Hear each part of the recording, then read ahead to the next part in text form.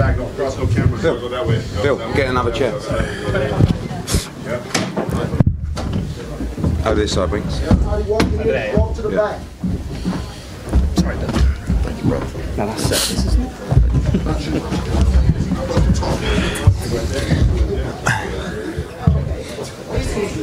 it. Grandma.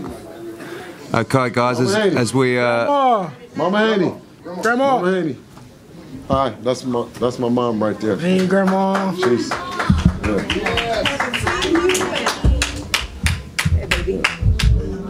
how are you? Good to see you again, all right? Oh, I know. All right. Good to see everybody you. was praying for my mom. Good to see Everybody you. was praying for my mom. Thank you. Continue to keep us in your prayers. You know what I'm saying? She made it. Go, Grandma. Go, Grandma. Nice to see you. Well, everybody, welcome to Team Haney coming in, and an incredible night at the Chase Center. 16,000 people in the Bay Area for the first time in over 2 decades to see one of their own become a 2-division world champion in a masterclass performance. Over to the media for questions for Bill and Devin after an incredible night. How was it fighting in front of your hometown, the Bay Area, in front of your friends, your family, your grandma, becoming the champion? Yeah, alhamdulillah, you know, it was a blessing, a dream come true. I've always dreamed of these moments, and the time came, and the Bay Area came out and supported me. So, you know, thank you to everybody that came out. What's next for you? I don't know. You know, I want to talk with my dad and see what's next. But, you know, I want to do a fight at 147. But it's a lot of big fights at 140. But I'm into, you know, making the biggest, you know, best fights happen in the sport of boxing. That's where I'm at in it. That's where I'm at in it right now. You know, I became undisputed at 140. 135. And, you know, I made history, and, you know, I'm in history books forever. But now, you know, I want to make the biggest fights happen for, you know, the most money, to be honest. Who at 140 you want to fight? You want to do up again? You mean at 147? Yeah, 147. I don't know. You know, I want to talk with my dad. My dad has, you know, been looking at the 147-pound landscape. So you would have to ask him. Bill, who do you want to be? What's next for your chance? Hey. Fight at 147. First of all, I want to thank Allah, you know, for making this all happen. Devin is remarkable, man. He's truly special. And take nothing away from the guys at 130, 140, 147.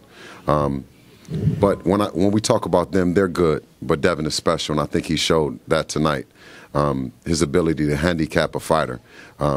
Whatever the fighter does special, you guys won't get a chance to see it against Devin, because that's just the kind of fighter he is.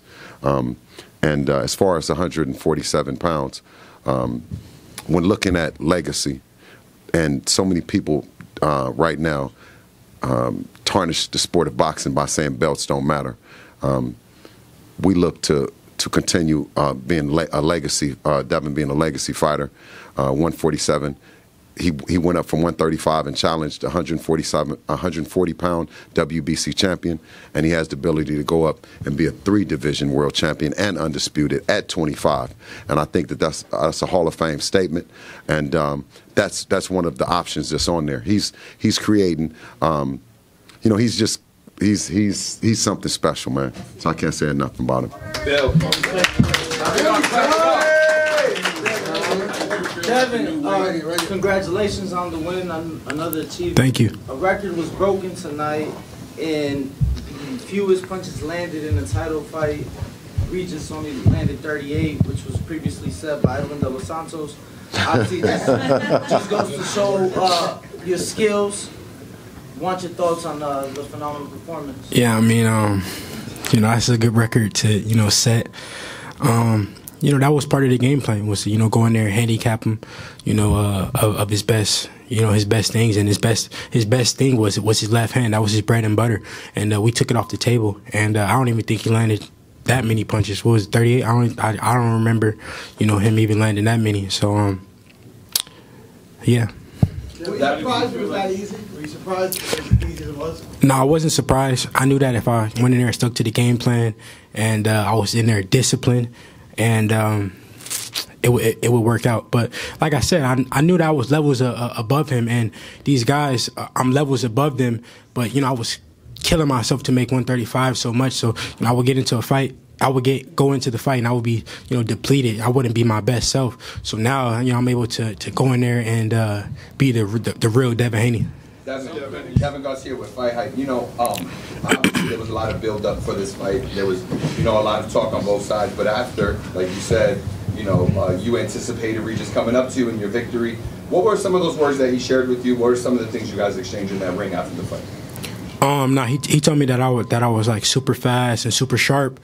And that was it. But I want to talk to Regis. I wanted to, tell him. I told him thank you for the opportunity and giving me a shot at the title. For sure. Just one follow-up question. Immediately after the fight, champ, Ryan got on Twitter. He talked about potentially fighting you. What are your thoughts if you stay at 140 and potentially fighting Ryan Garcia? I think that's a possibility. That's a mega fight. I've been calling out Ryan for years now, so it's good to hear that he finally won a fight. It sucks that it came after he took an L, but it was only a matter of time. But now he finally want to call me out. But at the end of the day, it's still a big fight. And like I said, I'm willing to make I want to make the best fights, biggest fights happen. So calling you, did he call you out or is he calling for clout? Because he got your number. Yeah, for sure. Huh? Yeah, I mean, you know what I mean? Why are you talking to them? You know what I mean? What's crazy? I seen Ryan maybe right before I went into training camp. He didn't say nothing about fighting me. So no, I literally was shopping in LA. We ran into each other at the store. He didn't say nothing about fighting. Devin, in round 6, did you know how bad you had him hurt? Honestly, I don't remember which round. I knew that I had him hurt a few times, but I don't really remember what round it was. But yeah, I do remember getting him hurt. Did you because in the last round it looked like you really struggled? Yeah, no. I was going back to the corner. I wanted to fight. I knew that I could hurt him. I knew that I was hurting him. But every round, my dad would. I went back to the corner. My dad would say, "Just stay focused. Keep sticking to the game plan. You beat him easy. Keep breaking him down." And that's what I was doing. And it comes with experience. In the Linares fight, I was breaking him down. He was going down fast, but I got too greedy and. That's when I got hit with a shot that I shouldn't have got hit with. So in this fight, with the experience, we just stuck to the game plan. And if the knockout was to come, then it was going to come. But we didn't want to get too greedy. Devin, talk about your power. Talk about your power and just, like you said, you heard him a couple times. You dropped him. Obviously, he was saying that you didn't have power and at 140 it seemed to be behind the punches a little bit more. Yeah, no, like I said, at 135 I was depleting myself so much, and I couldn't understand how I was hurting, guys in the gym, every sparring session, but I get into a fight and my power wouldn't be there. But it was because I was just depleting myself so much, killing myself to make the weight, that I was leaving it all, in the gym. In this fight, I wasn't even, trying to, punch hard, and I was hurting him, knocking him down, and I knocked him down and stuff like that. Champ, you've been lauded for your skills, obviously, and like you just said, power has been a thing that some people try to knock you on. What do you think this fight, what kind of statement this sends to the rest of the division in terms of your power and some of the guys who have thought? No, I mean, I just showed that I got it all. I got it, I got the power, the speed, everything. It just depends on what I want to do. Mike, what's your question? Congrats on the performance. Thank you. I've heard all the critics say that you don't have power, you can't take a punch. What do you say to them now? Like I said, I'm a complete fighter. But they gonna always say something. First they said I couldn't sell, then I just sold it out. 16, 17,000. They said I didn't have no power. I went in there and I dropped them early, hurt them multiple times.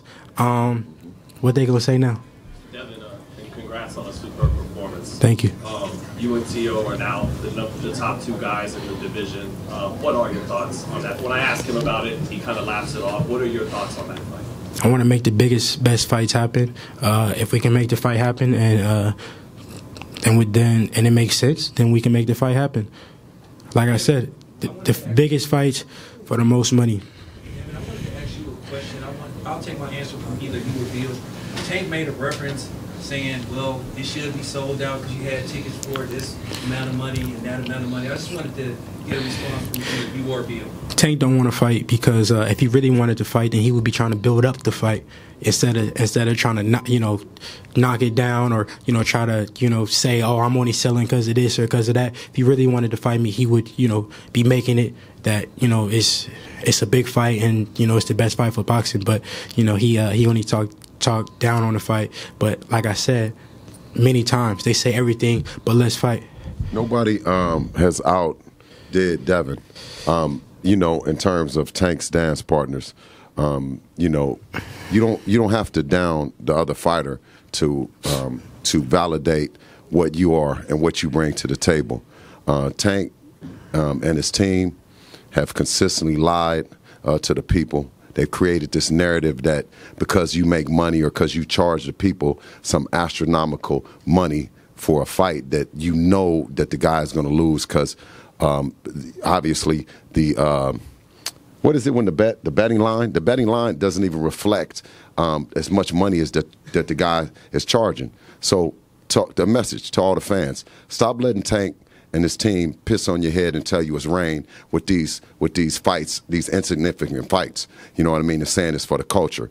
Devin represents the culture and represents boxing and what boxing should be and what boxing is. Hey, the little lady with the braids. Next.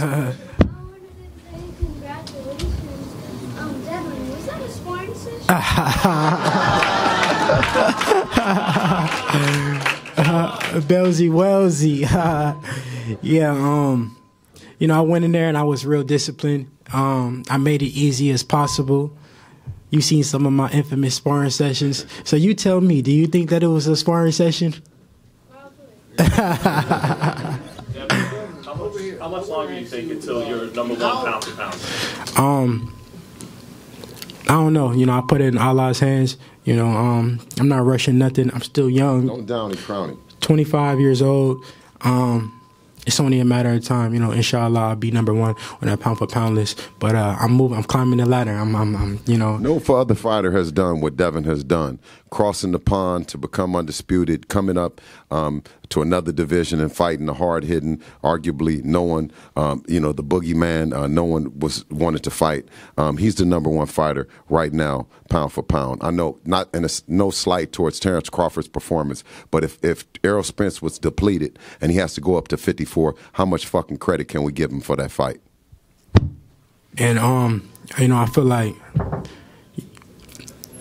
I'm, at this point that I should be fighter of the year. But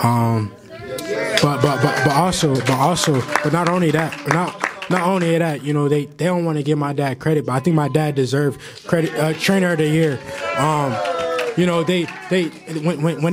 When they mentioned the best trainers in boxing, I don't understand because they never mentioned my dad, but he is the best trainer in boxing, and it showed. Look, we just went in there, went up in weight, and fought arguably the best at 140 and pitched a shutout, didn't even get hit with nothing, handicapped him.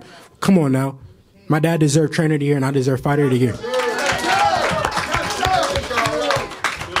My mind went to working just now. When you guys are talking about 47 and you just mentioned the Crawford comparison, is that a fight even us worth thinking about? Haney and Crawford at 47? If Terrence, he's going to rematch Spence, but if he were to come back at 47.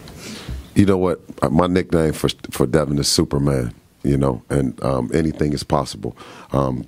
But let's move this thing the way that it's supposed to move and give him credit for this fight tonight. But don't look at like a far-fetched possibility of him going up to 47. He's the boss. He'll get a chance to decide. Of course, Eddie will do his best to put things on the table. We'll strategize and give Devin a chance to look at it.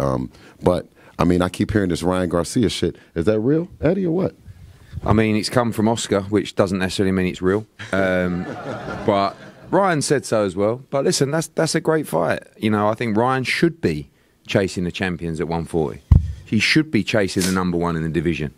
And Devin's the number 1 in the division. So, I do think, looking back, I think people don't quite understand what Devin used to do to make 135. Like when I used to work with him before he had to go over the other side and rob the bank, he was done at 135, and he went on to have 3 more fights at 135. 2 of them was travelling to the other side of the world to make weight, which I think is an incredible achievement. And he's right. There is no way he could have fulfilled the potential he had as a fighter at 135. And I think for years and years, like we chased the Ryan Garcia fight, no one wanted to fight Devin Haney. And everyone uses the excuse. When you've got a really good fighter, everyone uses the excuse, oh, they just don't sell. It's not a big enough fight. No one knows who he is. But he's actually gone to Australia, become undisputed, come back. You know, those fights that he had, beat Lomachenko. Now he's sold out in a city that hasn't had boxing for 2 decades. Who else can do that in boxing? Eddie, you remember when you told me, you said, it was me and you said, I just think you might be too good, mate. But that's what, you know what? But when you're too good, the only way you can entice people is by making sure they get paid to get beat.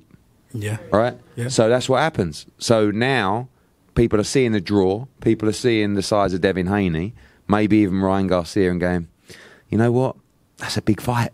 So if I get beat, I get paid. Does every fighter that he fight get their biggest payday? Yep. So you see? And we have a strong team like Matchroom and Eddie behind us in DAZN. So you see every fighter gets their biggest payday, but then there's not the line around the corner. Devin is truly the best fighter on the planet, and I'm so happy. It's a funny thing, too, is a funny story. You know, I got a message from Oscar yesterday, Oscar De La Hoya, and I was surprised. He wished me luck. He said, he said, good luck, you know, do your thing. And I scrolled up. I looked at the message before, and the message said, "I told him to fuck off." so it was funny, but I told him, you know, thank you, you know, him being a legend and him wishing me luck in this fight. Bill, Devin, Aaron Tolentino, Concord TV here in San Francisco. Absolutely. Was fighting here at the Chase Center part of that bucket list on your master plan of your career? And did it exceed your expectations? And what did you think about the overall atmosphere? Yeah, no, definitely was on my bucket list. When I was talking with Eddie about, you know, where we could do the fight, it was either here or where was the other place? Atlanta. Yeah, those were 2 places. But I was like, I know that the Bay would come out and support. I think we should do it there. And Eddie said, you know, I'm up for it. Let's see, let's do it. And I asked Eddie, I said, yes, day before yesterday, I said, Eddie, how many people did you think I was going to bring out? He said, mate, 7,000. He said, I'm not going to lie to you, 7,000. I said, 7,000. But we did a great job, and we sold it out, and we're going to bring back some more fights, inshallah. Are you more proud of yourself knowing that this is not a boxing city, it's not Vegas, it's not LA? You're still able to pack the seats in the Chase Center? 100%. You know, the Bay Area is behind me. All my people came out, my day ones, and no, for sure I'm happy with the turnout. Bill, can you speak on that too? How about fighting here again? Yeah, no, for sure. God willing, inshallah, you know, we do more fights here, more big events, possibly the next. My 2 places that I want to fight is either, you know, Saudi Arabia or back here. Yeah, noticed during the ring walk, you were very serious, not the typical smile. Why was that? Just focused? Yeah, I was locked in. You know, he said a lot. And I was ready for whatever, you know. I was just, you know, the whole day I've been locked in, entering the arena, you know, to the walkout. I was ready, and it felt a little different, you know, walking first. But we not gonna have that problem. No time soon again. Hey, look, we had to get a routine. No, that's funny because, you know, we're so used to saying. And still, you know, it was getting used to saying and new, and then to come out first, you know, me and Devin, we didn't have necessarily our routine together, so we kind of improvised, but we did good. My dad said, Regis was walking out. My dad said, "Don't worry about him. Don't worry about him. Don't worry about him. Don't even look at him. Don't even look at him." He said, "When you turn around, look at him. But all that other shit, don't look at him." He was doing his walkout and doing all his shit. And I said, "Don't worry about him. Don't worry about him. What he's doing." Bill,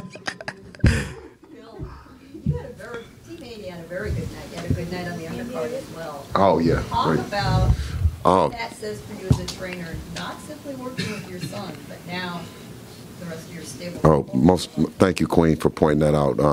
Shout out to our team who did a tremendous job, Shamar Canal and Amari Jones. You know what I mean?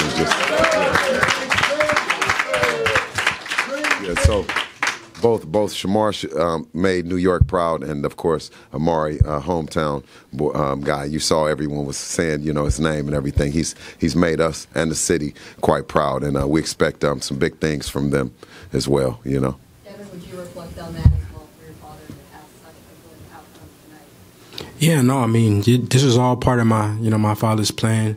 I'm just following protocol. Couple more guys. Last two. Amari Jones' victory and the way he did it inspire you to do yours even better? Yeah, no, I told Amari, I said, he just told me in the locker room when I was getting dressed after the fight. He said, I'm proud of you. I said, no, I'm proud of you. You motivated me when you went in there and knocked him out, and you did everything that you said you was going to do. That motivated me. That gave me that extra push.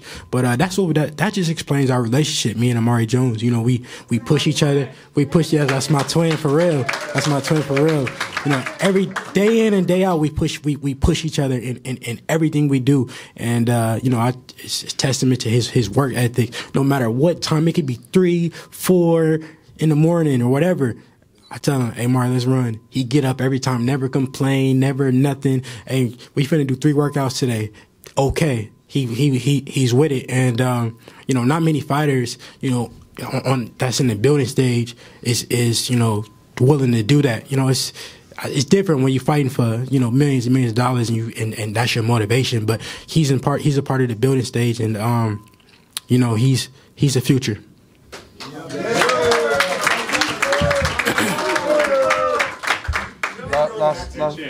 You had 2 fights now this year. You had 2 fights last year. And I think pretty much all of the years in recent memory. When do you want to be back? And what's your plan for next year? Yeah, I just want to take some time off. Spend some time with the family. I had a hard training camp. I've been in training camp for, in training camp for 10 weeks. But before that, I was training, and I've been very disciplined and, focused. So I just want to take some time off and just rest and relax, let my body recover. But before I leave, I want to give a special happy birthday to my chef nutritionist, James Lockwood. He's done a tremendous job with me time and time again, fight after fight. Ever since he came, my fights have been getting easier. My weight cuts have been getting easier. He's the best at what he do. I'm the best at what we do. We the dream team. Undisputed nutrition, baby. In the build-up for this fight, Regis made it a point to say you wasn't from here. And he stated that when he was running, people was chanting him on and beat you. But during the fight, we heard the crowd numerous occasions chanting your name. How did that feel? Man, I'm just a private school kid, man. That's all, man. That's it. That's all I can say. Dev, obviously during camp, I know you lost a team member, saw the picture of you and Tommy Smalls in the locker room. How much motivation was that, and obviously dedicating the fight to him?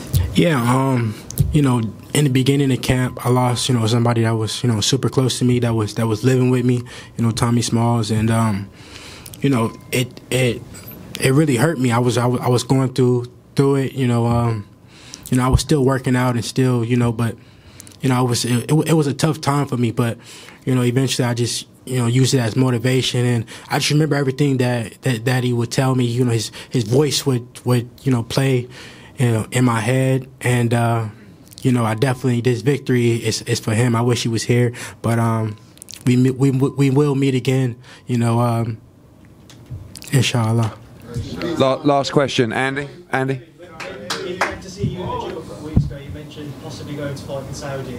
Yeah. Next year. Is that something we might see in Eddie when you're obviously out there in Saudi?